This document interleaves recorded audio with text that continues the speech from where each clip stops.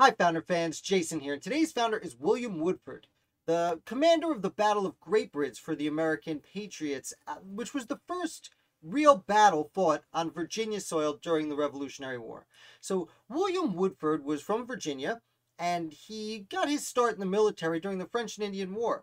He served for a brief time as a lower level officer under a distant relative through marriage, George Washington. He also became friendly with a lot of other important Virginians like Adam Stephen, who would be a major general in the Continental Army himself. By the time the Revolutionary War rolls around, Woodford has become a little bit of a leader in Virginia and in the Patriot cause, and he's even elected to the 3rd Virginia Convention. And the 3rd Virginia Convention was the third of 5 conventions, as they called it, which were essentially the shadow governments that came together in Virginia after the royal governor, Lord Dunmore, dissolved the House of Burgesses. So, William Woodford comes in, he's there, and, well, Lexington and Concord happens, and they need to put together a militia, and since he's there, they're like, why don't you do it? So they appoint Woodford as a colonel for the 2nd Virginia Regiment. Now, he actually goes to Norfolk. Lord Dunmore, the aforementioned royal governor of Virginia, had kind of run away at this point. Norfolk was the biggest city in Virginia, and he was on the other side of the Elizabeth River, hoping to come back and kind of skirmish and take some goods from the Patriots. He was encamped on the far side of what's known as Great Bridge. Great Bridge was a big bridge just south of Norfolk that connected both sides of this pretty prominent river. William Woodford leads about 500 men, about 400 of his own men and 100 riflemen over to Great Bridge. And they stay on the west side of the river, and they are literally camped across a bridge from each other. Now, during this time, each side is a little hesitant to attack the other one. Dunmore's afraid to attack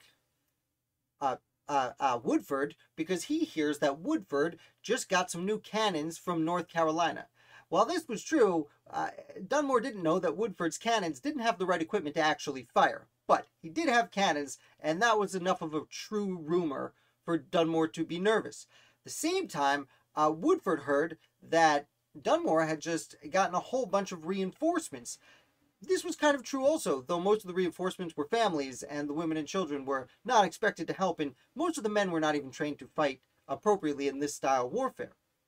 So there they sat on opposite sides of the bridge, until eventually Dunmore gets up the courage to attack Woodford. Fortunately, by this point, Woodford's numbers had swelled to almost 1,000 men, and Dunmore really underestimated this. Dunmore does send a force down and around to ford the river and come up the other side, and they attack at dawn.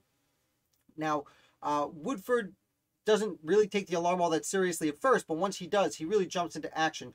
The British, however, they're crossing a bridge, and they're crossing into fortified encampments that the Patriots have, and they're essentially mowed down as they cross the bridge. Pretty quickly, Dunmore realizes this is a fruitless attempt and abandons the cause, and in fact abandons Virginia. He would go with his leaders to ships, and they would stay on the ships and continue to bombard Norfolk from the ships, but it's the last time Dunmore would set foot on Virginia soil, and it was the last time Great Britain would ever make laws for Virginia. That being said, Woodford is really proud of himself, and he actually published a paper discussing what happened. Now, there are conflicting numbers on exactly how many casualties the British took. It's somewhere between 60 and 100, depending on who you believe. As for the Americans, apparently there was just one casualty. It was someone who got a wound on his thumb. The only injury in the battle, known as the Battle of Great Bridge, as it says next to me. This is the first Battle of Virginia. It's really important. It's a big motivator for the Continental Army because you're hearing, everyone's going up to Boston for Lexington and Concord and hearing, hey, the Virginians just won a major battle and booted the royal governor. That was big news at the time. And Woodford deservedly got all the credit for that. Now, he is at this point in the Virginia militia, but Robert Howe, a brigadier general in the Continental Army, shows up, and Robert Howe meets with Woodford, and they work together to burn down Norfolk. Now, this is a bit of a controversial thing that happens. You see the before he crossed the river, when he was leaving the city, Lord Dunmore had already burned a bunch of Patriot houses as revenge for what was going on. Then, after he loses the Battle of Great Bridge, he gets on ships, and they're just shooting cannons into the city of Norfolk because most of the loyalists had already evacuated with Dunmore. And this is causing great damage and setting fires. So, no one wants to hang out in Norfolk at this point. Woodford and Howe make the controversial decision of burning Norfolk down, essentially. The reason for this, from their point of view, was we're going to leave. We're not going to sit here and get cannons shot at us. We're going to leave the city, but we don't want to just leave the city for Dunmore to just come back in. So we want to make sure there's no supplies or fortifications or houses or anything they can use. And they burned down the largest city in Virginia. It's really kind of a monumental moment early in the war, really declaring like, war's on. Now, despite this controversy, Woodford goes and joins the Continental Army. Again, his distant cousin through marriage, who he had previously worked for, George Washington, was now in charge. He actually goes up. He serves in the New Jersey campaign for a while. He's wounded at Brandywine, but is able to recover in time to join the Battle of Monmouth. Eventually, he is then sent south to rejoin with Howe. Woodford goes south. He's promoted to a brigadier general in the Continental Army. His unit does get absorbed into the Continental Army, and he becomes a brigadier general in the Continental Army, making him a really significant leader. Therefore, he is sent south because the British are going on their southern strategy, and he is there to help prevent them from taking Charleston during the siege of Charleston. Now, this goes incredibly poorly, and Charleston is taken by the British, and with it, many soldiers, including Woodford. Now, surprisingly, despite being a brigadier general in the army, Woodford is brought to New York City and put on a prison ship. Now, common soldiers were generally put on prison ships. Usually officers, especially brigadier, it's the second highest rank, I guess third technically if you count George Washington as commanding general. It's the second highest rank you can achieve in the Continental Army. These people were usually treated better.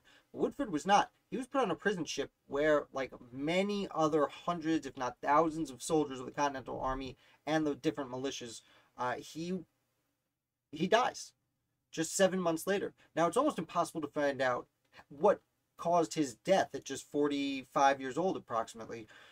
But like many, he probably, suffering from malnutrition, got sick and passed away. That is an assumption on my part, though it's a pretty well documented hypothesis because it was very commonplace for soldiers of this nature in the prison ships to die of a combination of malnutrition and disease.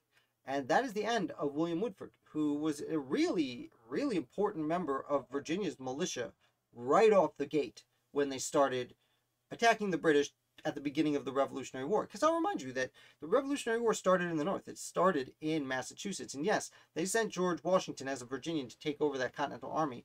But there was no guarantee the Southern states were going to actually send soldiers to fight.